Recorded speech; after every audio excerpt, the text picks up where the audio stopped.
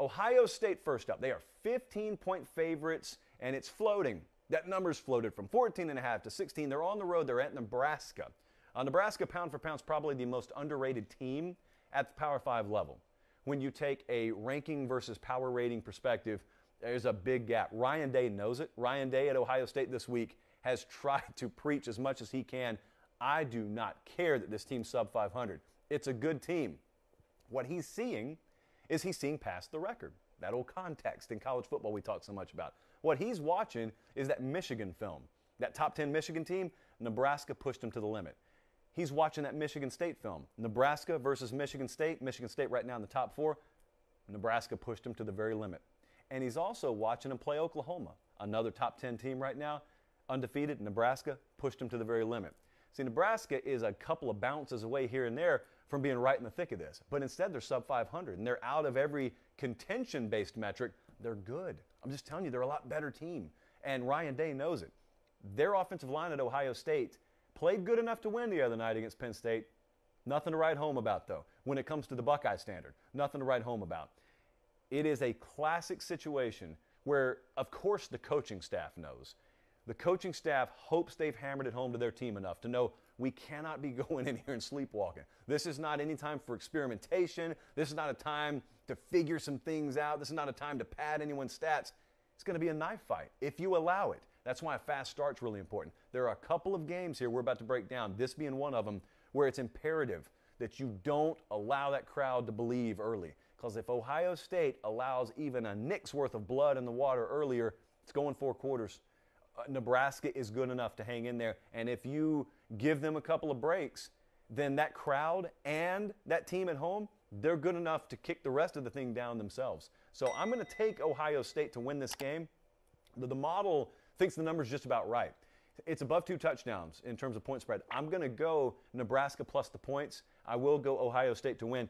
I think we'll know a lot by about the 10-minute mark in the second quarter. If Ohio State's already settled in and they have established that early lead and it's Nebraska trying to play keep up, that's one thing. But if there's been an early turnover and then there's been another couple of throws down the field against that Ohio State secondary, they got a guy out in the first half. And so defensively, if there's some weaknesses and Nebraska pops you early, 4 quarters, it's going 4 quarters. Most football games do. It's just sometimes they're out of reach in the fourth quarter. That one I think may go 4 quarters. LSU is at Alabama, and I'm a little depressed here. I'm a little depressed because, well, it's not noteworthy. We didn't even do an LSU-Alabama individual video breakdown. Why? Bama's favored by 28.5, which is about the same point spread that existed on this game last year. And remember last year, it was one of our biggest, best bets of the year. Think about that. Bama laying, I think, 29 last year, and yet we said it's still nowhere close. And it was bad. It was violent. It was terrible. What they did to LSU last year, straight up NC-17 rated beatdown. So now the game's in Tuscaloosa. There's another fat point spread on this thing. I'm very interested to watch this, not because of the outcome being in doubt, but I'm very interested to watch what Alabama is coming out of the bye week. I'm a believer that whatever they're going to be offensively, you're going to see it Saturday. I mean, there is, like I said with Ohio State, this is no more time for experimentation. You're not trying anything else out. This is November. You are who you're going to be as a team. When you come out of that bye week, positioned where it is for Alabama, and you're in November, if they've decided that we're not going to try and rotate receivers in there, we've identified 3 or 4 and we're going to ride them, this is where you'll see it. If they're tired of seeing Jaleel Billingsley be somewhat of a liability at times at tight end, they want to ride Latu and they want to be more physical in the run game, this is where you'll see it. My point is, if they want to inject more tempo and they trust Bryce Young more coming out of the bye, this is where you'll see it. A lot of people think, oh, they'll save some stuff for Auburn. They'll save some stuff for the SEC championship game. That's not how real football works, especially when you have no margin for error. That's not how it works. So I'm looking at this, and I see 17.5 right now is the first half line. And if you'll notice, the regular line on this thing's 28.5. Well, what Vegas is doing is they're not going to allow a repeat of last year, where folks just killed them betting Bama first half because they knew a fast start was coming. I still think Bama first half here is worth something, so much so that I may look at it Saturday morning. I don't want to lay the hook above 17. Now, I want 17 or less, but the model thinks Bama's rolling LSU. They think Bama by, I think, 33. So we're taking Bama to win, even at 28.5. We're taking Bama to cover. I still think there's a lot of residue, even from 2 years ago. And it's funny that this is not a program, this Alabama program, historically, they are not a program that thrives on that disrespect and fuel for motivation being, you doing something to them. The one exception, not that they needed it, but the one exception has been the way LSU carried themselves in their building 2 years ago. I was there. I was one wall away from Ed Orgeron when he was being filmed secretly in the LSU locker room. I was on the field with him before that. So I experienced all that. Now, what I didn't know is I didn't know that everyone was going to be able to experience it because someone was, live streaming in the LSU locker room. So I knew what was happening in there. But I hear that stuff a lot. That's standard procedure. When you're on the road and you win a game like that, go crazy. I don't care what you do. You earned the right. You won the game. But it got out. And Ed Orgeron said some things that he has not been able to back up since then. And this is Ed's last trip to Tuscaloosa.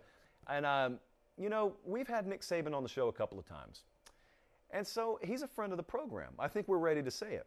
And one thing about Nick Saban is if he can reach into your chest and pull your heart out and hold it above his team while the blood trickles down, and that is your last experience against the University of Alabama, he'll do it.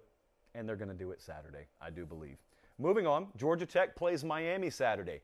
I want to put a bright red emergency light on this game because I think it is a huge upset alert game that no one's talking about.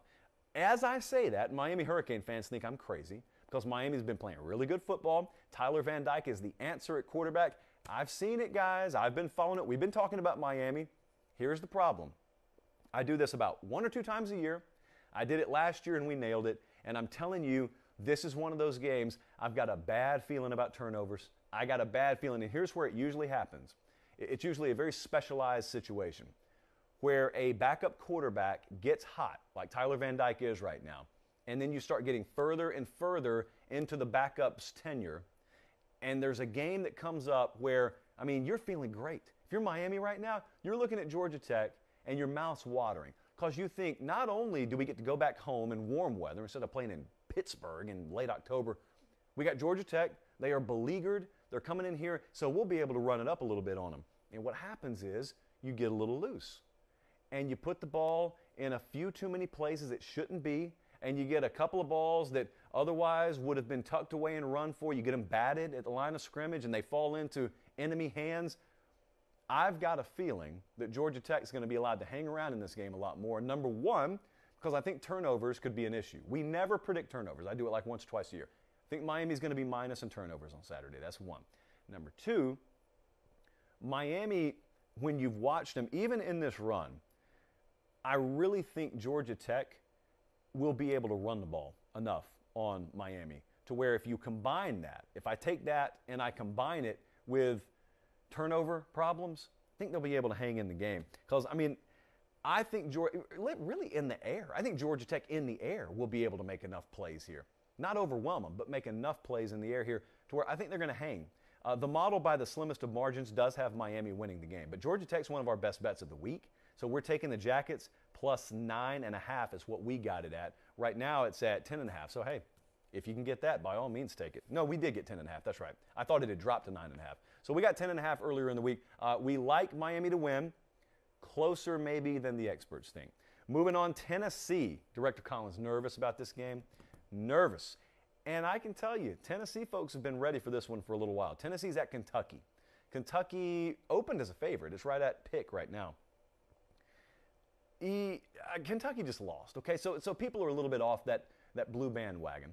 Kentucky goes to Mississippi State and they lose. They had bad turnover issues in their own right. And so I remember, talking to some people around the Tennessee program, look, they knew. When they were coming out of that Ole Miss game and they had to go to Tuscaloosa and play Alabama, they didn't have any grand illusions about going in there and pulling the upset of the century. It would have been nice, but they were looking at getting to the bye week, getting healthy, and this Kentucky game. That's what Tennessee folks have been ready for, because this is one that's going to do a lot more to tell them where they're at than playing Georgia or playing Alabama. And so here we go. On the surface, there's a lot to like about Tennessee here. I was going to pick Tennessee. I was really ready to pick Tennessee. A lot of you were, apparently, because this line's moved all the way down to pick from Kentucky minus like 2. But the more I get into it a little bit, I'm not so sure I love the matchup for Tennessee. I'm looking, and the reason why I've watched Kentucky lose a couple of games, number one's been because of turnovers. They've won some games in spite of turnovers, to be honest with you. But they've had teams that could stall them on the ground. Now, I don't know that Tennessee's equipped to do that. So if Kentucky, A, rectifies turnovers, which should be an emphasis in every sense of the word this week because of what happened last week, and B, they have more success on the ground, which they should against Tennessee, and C, it's going to be like 15 degrees. Not quite, but it's going to be really cold. They get back home. I think it's a more Kentucky dictate the terms kind of game. Back and forth. Don't think it's a blowout either way. Certainly don't think it's a blowout. I think Kentucky's going to end up winning the game here. As much as I wanted to be on Tennessee coming out of that bye and finishing strong, I actually think Kentucky's going to win the game. We're going to make it one of our best bets later in the show. We're going to add it to the Ramen Noodle Express. I'm not particularly happy to say it because this is one where the model is telling me something I'm not crazy about hearing. Kentucky folks already think I hate them. So why not lean into it at this point? But I don't. Trust me, I don't. And we themed the entire set blue. And C, I'm picking you to win the game. How about Baylor at TCU? Very important game here. A lot rides on where we will be a week from Saturday based on the outcome of this game. Baylor is favored by 6.5 to 7, depending on where you look. They're on the road at TCU. TCU has lost 5 of the last 6. Team's a mess. They just fired Gary Patterson, so he's out the door. Everything's against TCU, and yet that line with top 15 Baylor is under a touchdown. And so what do we make of this? Well, you got Oklahoma next week. That's what I'm talking about when I say a lot rides on where we'll be. Because I'd love to be at McLean Stadium next week for Oklahoma at Baylor. And that'd be the biggest matchup of the week next week. But here's the problem. I think a lot of people at Baylor are aware of that too, and they got a hurdle right here. And it does not ever tell you what to expect when a coach is fired. Everyone thinks coach is fired, program in disarray, it's an automatic play against. How's that working out for you with Washington State? Like, Rolovich was gone and then Washington State covers and everyone's, I can't believe this. Football players know how to play the game by this point in the season. Like, they don't need a guy to tell them, all right, now I'm going to put you in, I'm going to put you at receiver. So what I want you to do is when they snap that ball, I want you to run as fast as you can until you get 15 yards downfield, and I want you to turn in, someone's going to throw the ball to you. No one needs to be taught that at this point. So a head coach, they're making some in-game decisions, but they got Jerry Kilm at TCU. He's been a head coach. So it's not like it's a massive downgrade over a 4-quarter sample size. TCU could win this game. The model loves TCU. The model thinks TCU's got upset outright potential. I'm not going that far because I love the way Dave Aranda is able to manage his team. Baylor, I think now and moving forward, as long as he's there, I don't think they're going to be a team of extreme highs and extreme lows. I think they mirror his personality. And so I think they'll be able to go in there, and I do expect them to be able to win the game. I don't think it's going to be without sweat and maybe some fingernails chewed to the nubs late, but I do like Baylor to win. I don't really have any opinion strongly one way or the other on the spread there. 2 other games that we're not going to break down. I just want you to keep an eye on them. Oregon's going to Washington, and also Michigan State's going to Purdue. And these are games where you've got top 10 teams. Michigan State is favored by 3 at Purdue. Oregon's favored by 7 at Washington. I'm just telling you, like, these are games that they're not on your radar until they are. And all of a sudden, your buddy texts you, and it's midway through the 3rd quarter, and it's tied, and you're saying, when are they going to pull away? And they don't, because really neither of these offenses probably is built, if they're in one of those, we call them slogfests. If they're in a slogfest, they're not going to pull away. I mean, there's a reason why these numbers are as low as they are. Pay attention to Michigan State Saturday. They got Ohio State the week after. I mean, they got Ohio State 2 weeks after. They see it on the horizon. They see it coming. None of these games are a gimme. Michigan State can win every one of them, but none of them is a gimme. And Oregon, likewise. That offense has not been built, not been able to just pull away from inferior teams out there. That's how the likes of Stanford end up coming up and biting you. So just keep an eye. Michigan State, Oregon. There are a lot of teams this Saturday that are highly ranked but not highly favored. And that's a recipe for upset city. There you see Oregon's schedule there. Oregon, listen, they still got to go to Utah on the 20th. May have to play them again, for all I know, in the Pac-12 championship game. I mean, that's not easy now. Oregon's still got some tasks ahead of them. And there's one, obviously, this Saturday. Now, listen, Oregon, you guys, I hope you do well athletically, because it's been well established this week you'll never measure up academically. Shame, because if there's one thing that we watch for on Saturdays, it's the GPA. That's all I'm watching for. If you win the football game, whatever. I want to see you at the academic decathlon on a Monday morning. That's what I want to see. That's why we love this sport so much. Not the best of weeks for Jimmy Lake.